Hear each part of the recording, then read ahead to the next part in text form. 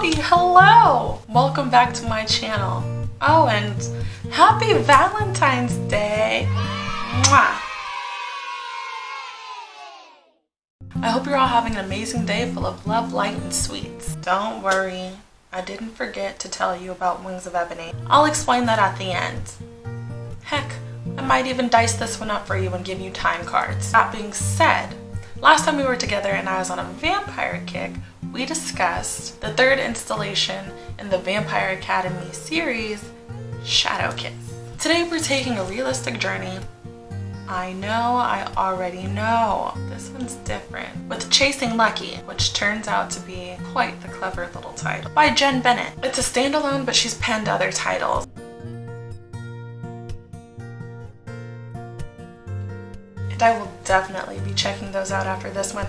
If this book can leave me feeling all fuzzy and giddy after it's over, I have high expectations for the other ones, and I'm very excited to read those. Without further ado, let's get into the review.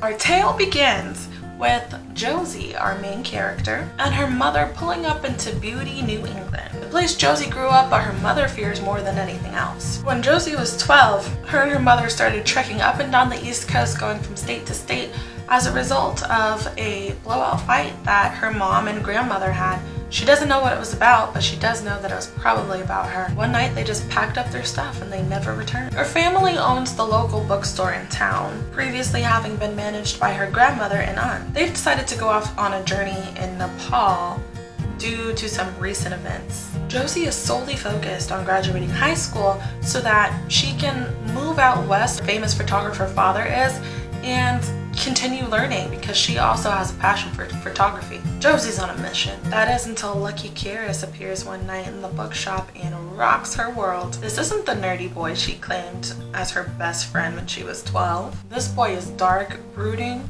but slightly intriguing. Not so hard on the eyes either. Will the St. Martin love curse claim Josie in its tangled, chaotic web? Only one way to find out.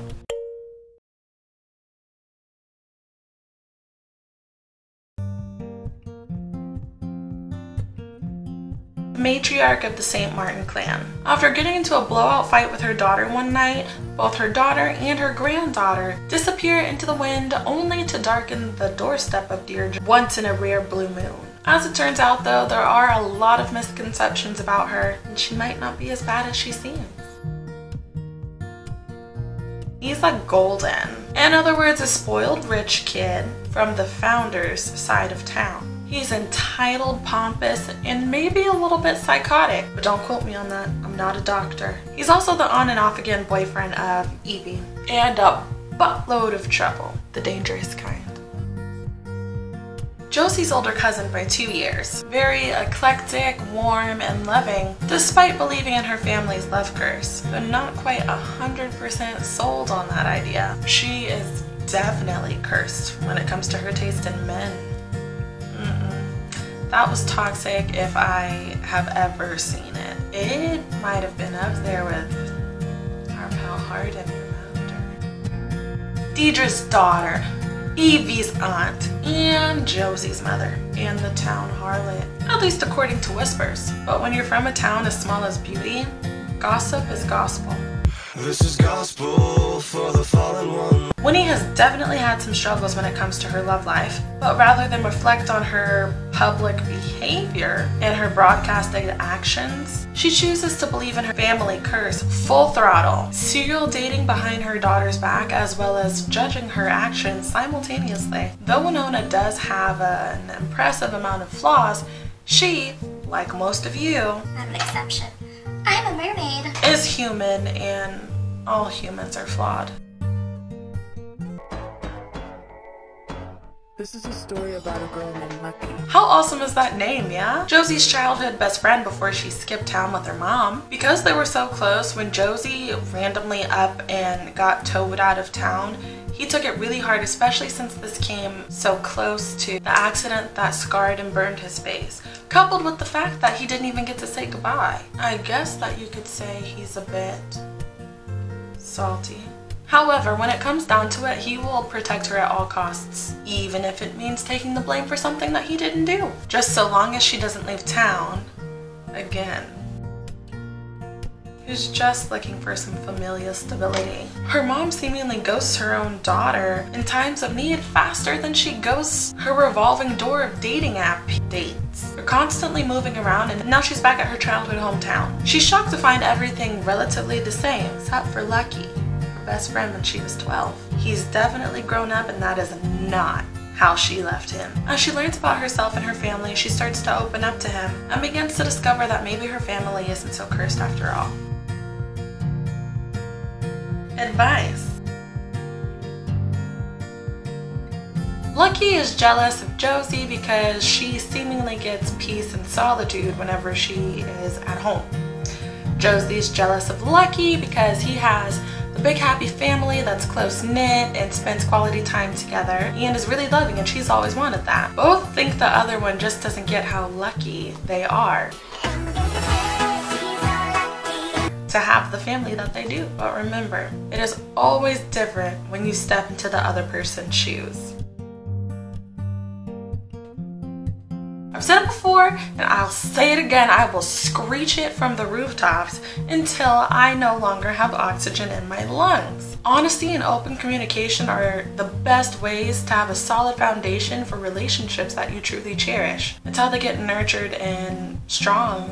It keeps them healthy and thriving. Never fear change. Sure, be nervous for the unknown. That's normal. But when things stay the same, life becomes stagnant. You're not living. Exciting life things happen if you just keep your eye on the horizon. It might sound scary, but to love and to be loved in return, what a joyous thing. I'm not just speaking romantically either. Friends, family, pets, strangers, not pet strangers, and do not pet strangers. Pets, comma, strangers. The world just needs more light and love, and you might be surprised at the results when you start putting it out into the world. Today, I will leave you with this. Sometimes the wrong can point you into the right direction. Chasing Lucky! Okay, so you guys already know how I feel about realistic fiction. It hurts my feelings when I finish. Either it's too real or it's great, and then at the end they just want to suck what's left of my soul out of my body.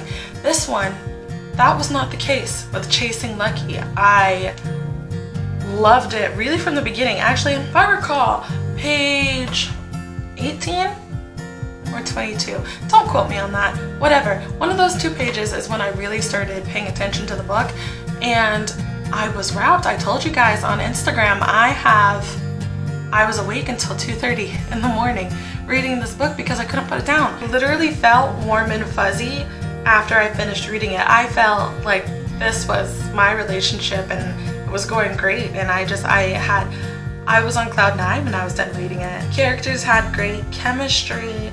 There was some mother-daughter bonding and reconnecting, and not so much a curse as more realizing that things happen due to the way you react to them. Yeah, I love this book, and even the ending.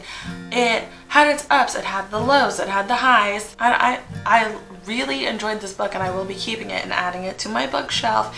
And you know, only things that I plan on reading over and over again end up having the pleasure, the honor of being on my bookshelf. Why there was never a review for Wings of Ebony. How to be honest. Basically, it was the parlance and the vernacular that was used in the book. You can see it immediately from page 1 and 2. When someone grows up not being able to access, you know, like grammar and all that, they end up speaking in a certain way, their parlance, the vernacular, which is fine when you're reading a book like this, especially when the dialogue of the characters, like if that's in the dialogue of the characters, makes complete and total sense. But what threw me personally is that is how the book was written. It wasn't just the characters' dialogue that had this particular cadence. It was the literal grammar of the book. And the other part that I found interesting was that when I looked at the author's, one of her live streams, she does not talk this way. So it was weird for me, and I personally could not read this book. I got to page 33 and I felt like I hadn't learned anything other than one fact, and that was kind of dragged out throughout the first 30 pages. So yeah, it was not for me. That doesn't mean that it's not for you. Yeah, and you know, that's that on Wings of Ebony. Thank you guys so much for watching this video. If you like this video, be sure to leave a comment down below and leave me some love so I can share my love with you. Don't forget to subscribe and hit that bell notification so that you know when I'm posting another sappy book review. And I will see you in the next ones. Goodbye, my loves.